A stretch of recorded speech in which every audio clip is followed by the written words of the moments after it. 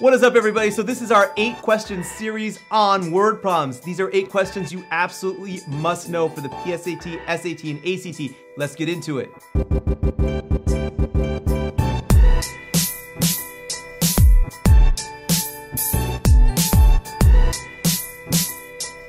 All right, so for this question, we don't actually have to write an algebraic expression. What we have to do is identify what one of the numbers represents. It tells us the following function models the growth of a population of bacteria depending on time t for t greater than 0. What does the 300 represent in the equation? All right, so let's take a look at that equation. It says f of t equals 300 times e to the 1.4t. This is an exponential growth function, guys. We don't need to get into too much detail about that right now, but here's the thing. Even if you were completely confused on what this equation represents and what these numbers represent, here's what you could do.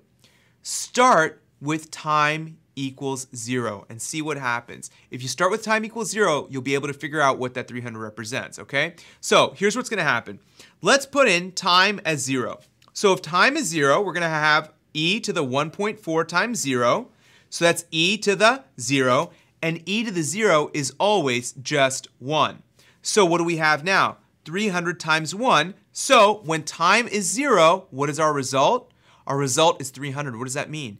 So that means at the beginning, before any growth happens, what is our population? Our population is 300. Remember, what is this talking about? This function is modeling the growth of a population of bacteria.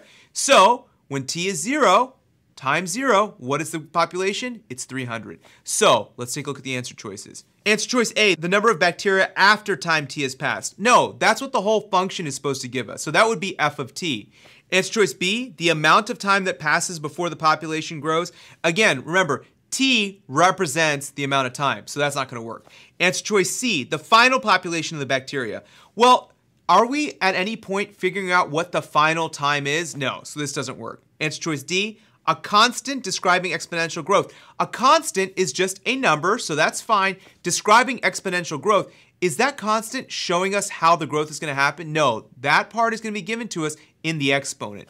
Answer choice E, the initial number of bacteria in the population. Absolutely. At time 0, before any time has passed, that is the initial population of bacteria. So answer choice E is correct. Alright guys, thank you so much for hanging out with me. Make sure to watch the rest of the videos in this series to get the help that you need for the PSAT, SAT, and ACT. And make sure to check out our other series. And if you haven't already, like and subscribe, because this is obviously the best thing that's ever happened to SAT prep. There we go. And I love it. I think that's the one.